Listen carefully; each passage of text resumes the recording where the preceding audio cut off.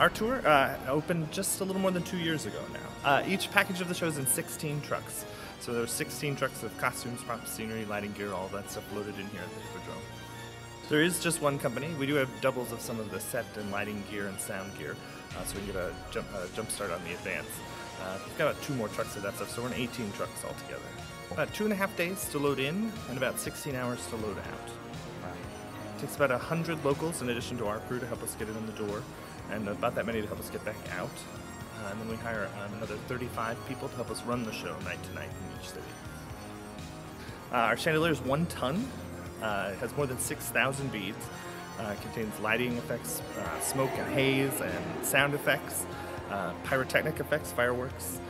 It really is one of the stars of the show. It has as much choreography as some of our ballerinas do. We want it to appear terrifying without actually being terrifying. Everything is checked out by an engineer before we get here. It's all perfectly safe. But when it makes its plunge, it's pretty scary.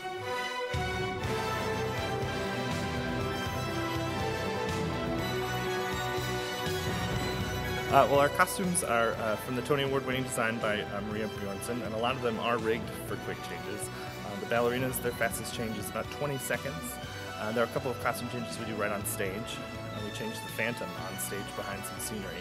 That one, we have a couple of minutes to do it, but we're hiding behind scenery while we do it. So all that stuff is built right into the costume. It's rigged with snaps and zippers and in ways that you can't see from the audience, obviously. But yeah, we have several pretty fast changes in the show. The women in our show actually have it the worst. Some of their dresses, Jackie, who plays Carlotta, has a 40-pound costume that she wears in one of the opera scenes. So with the bustles and the trains and all that, the ladies actually have it the worst. Well, all of our design is new. Aside from the Tony Award-winning costumes, everything else has been redesigned. The lighting package, the sound, and the sets have been redesigned. The score, the story is all still the same. It's still the classic Phantom. But our sets move and work in different ways. We have a 10-ton revolving wall that splits in half.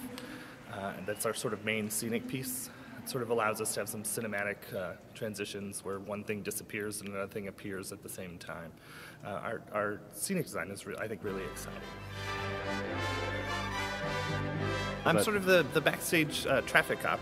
The stage managers are the only department that sort of deals with everybody on a night-to-night basis, which is my favorite part of the job. I get to see everybody in the company night to night. So yeah, we're in touch with the maestro during the show, and I get to see the orchestra and say hello on their way into the pit. Our office is right by the pit here, so it's kind of nice to get to see everybody. Well, I'm a Phantom fan for a long time. I first saw the show when I was 14 years old, and it hooked me then. So I feel really blessed to be working on the show now. Every night, the end of the show really still gets me. The classic love story still gets me. If I'm calling the show, if I'm supervising the show, I have to not watch it too carefully because it's still sort of an emotional moment even after all this time. I was going to be a veterinarian, actually. I went to Michigan State to be a veterinarian, but I was in the theater program, taking some classes on the side in the theater program at the same time. I'd done high school theater, and I decided that I really liked my theater classes a lot better than my math and science veterinary classes, and switched my major. And now here I am, all these years later, working on the show that sort of hooked me on Broadway in the first place. I'm really lucky that way. I've been with this production since we first started rehearsals in New York in October of 2013.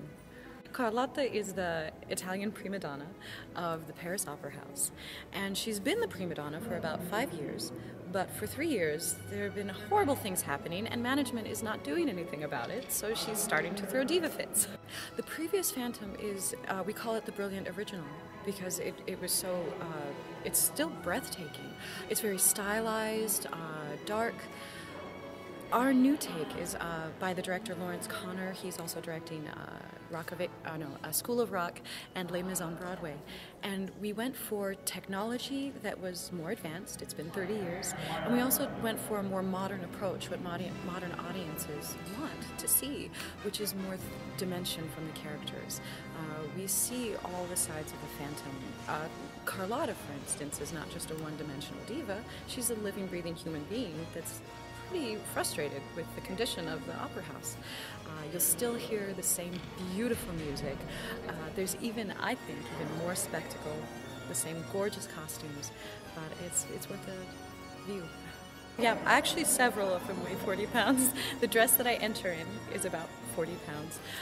My red first manager's dress is also, I think that might be the heaviest, 40 pounds. It's funny, with the bigger the costume, sometimes the lighter it is because of the hoop skirt. And sometimes if I have to call out, I call out not because I can't sing it, but because literally I'm too sick, exhausted to carry the costumes. Sometimes we can see it on the monitor. We can see the what happens to the chandelier in the very beginning of the show correspond with the music, and I still get goosebumps. It's still really exciting. It's really fun when you feel an audience responding and being right there with you, because it feels more of a community event than a presentation.